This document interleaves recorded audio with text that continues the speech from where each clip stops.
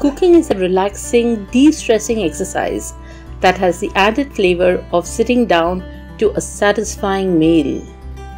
Calculated measures, meditative repetitive actions, soothing aromas, or choti details that sharpen focus.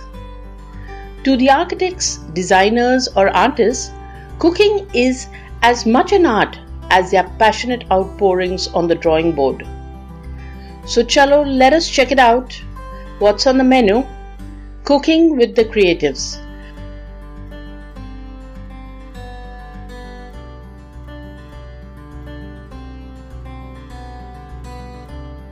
Tonight we're making my favourite cocktail called the Red Rum.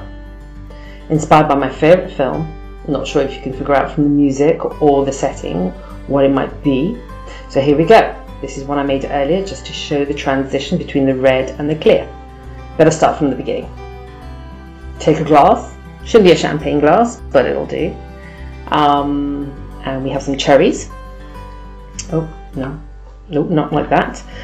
Slap them into the bottom of the glass. Love cherries. Oh, there we go. Also inspired by another film that Jack Nicholson was in. I'll move this, excuse me. I'm going to loads of ice just to keep the cherries down so the colour stays at the bottom. There we go.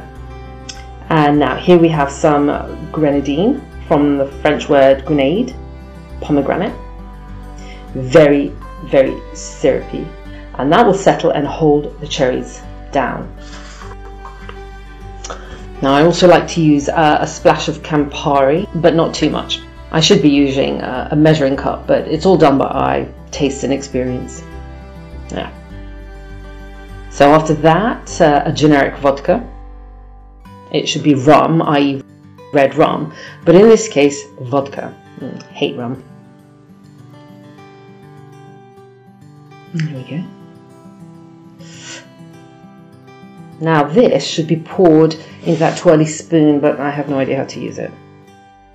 It should be clear at the top, blood red at the bottom. The red rum. Inspired by Jack Torrance, the Overlook Hotel, and obviously The Shining. Chin, Mumbai. My name is Margot Krasojevic from Margot Krasojevic Architecture, and I'm delighted to have shared this experience with IndiaArtAndDesign.com. Thank you for inviting me. Much love to Mumbai.